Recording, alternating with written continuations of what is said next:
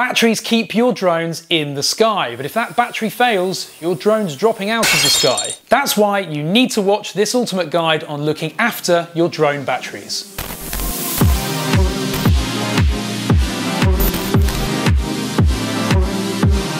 Hi, I'm Ash from DroningON, and recently I keep seeing photos of swollen, damaged and bloated batteries. And not necessarily is that the fault of the manufacturer, sometimes it's simply down to maluse by the consumer. For that reason, there's a number of tips that you can follow to make sure that your drone batteries stay healthy and safe, because ultimately if those batteries fail, so does your drone, and nobody wants a 1 kilogram Mavic 2 dropping on their head. So in this guide, we're going to run through the top tips for looking after your drone batteries. If you enjoy this content, smash that subscribe button below, because there are lots of other tutorials like this coming very soon. Anyway, let's get on with the guide. When you first unpack your drone and start flying, you're going to be eager to fly that battery as much as you can and as hard as you can, but that's really not good for a brand new battery pack. When you first get those batteries, they're in storage mode and they've not been used, so make sure you give the battery time to bed in and get used to its recharge cycle. And by depleting it just down to 30% for at least the first 10 flights, you're going to give that battery a bit of an easier ride to scaling up for harder use. Kind of related to the previous one, when you're up there flying, it's easy to get carried away and wait for your drone to invoke return mode, which normally triggers at quite a low battery percentage, but don't do it. After you've completed those first 10 recharge cycles, make a habit of not flying the drone below 20%, because not only are you then protecting your batteries, but you're also flying much safer. It's always important to have more battery charge available when you land than to land with nothing available. If when returning to home you encounter wind, you're going to need that extra battery charge to make sure you get your drone home. In addition, by not depleting them below 20%, you're just giving that battery an easier ride.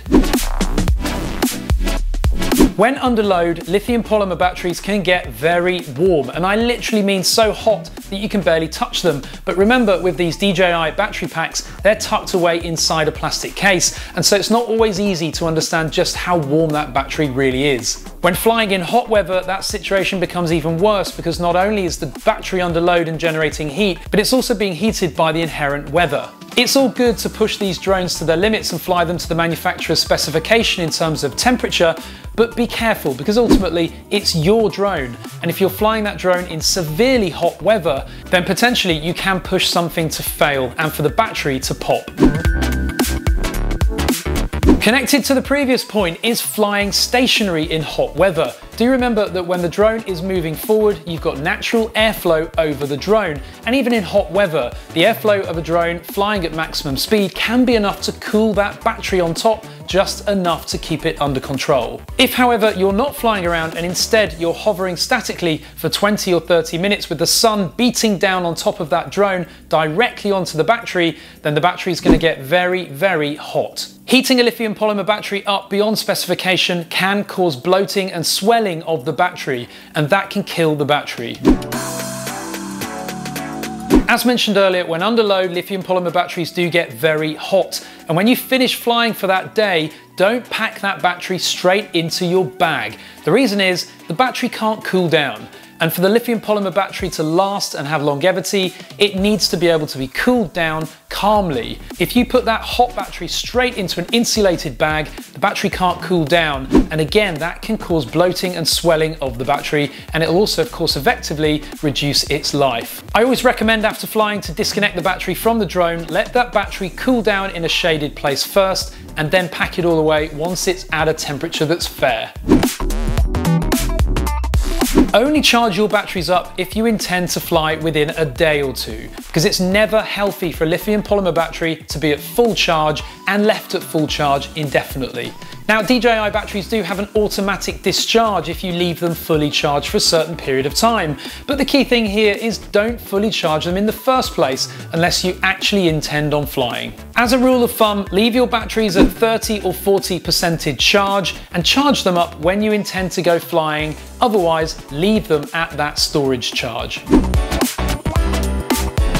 Now this one's really important. Before you fly, inspect your batteries and don't fly that battery if it's dented, swelling or bulging. Most of the DJI batteries have a very angular design, and so it's very clear and easy to see if the battery has started swelling, and if it has, do not fly it. In fact, dispose of it safely at your local refuse collection area. It's very important that you don't just throw these batteries in the bin, they must be recycled properly. It can pain you to throw away a DJI battery if it is dented or damaged, because they do cost over $100 normally, but you have to be safe here, because ultimately denting and bulging can mean a battery that might be about to fail. And if it fails when your drone is up there flying in the sky, then you don't just lose a battery, you're going to lose a drone as well, and potentially cause a lot of damage when that drone falls from the sky.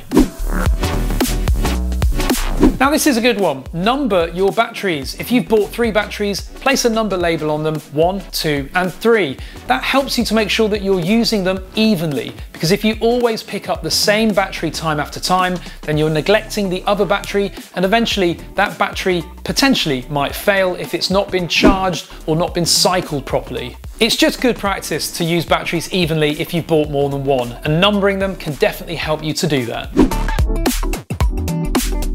And finally, don't overbuy your batteries. It's very tempting to buy the Fly More combo because it comes with 3 batteries, but personally, having bought the Fly More combo for almost every drone that I own, I can't say honestly that I've ever been out on an occasion where I actually flew all 3 batteries in one session. Now, for the absolute drone addicts out there, it might be that you genuinely do need that kind of capacity, but I guarantee that for most of you out there, especially with flight times of up to 30 minutes now, you generally only need 2.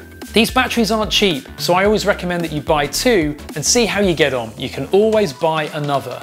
So that's our guide to looking after your drone batteries. Be sure to follow it and also to share this to groups, because many people really do neglect their drone batteries, and ultimately these batteries aren't cheap. It's in our interest to look after them. If you feel that this was useful, comment below, and of course smash that subscribe button. Give this video a thumbs up or a thumbs down if your face is bulging. Thank you very much for watching.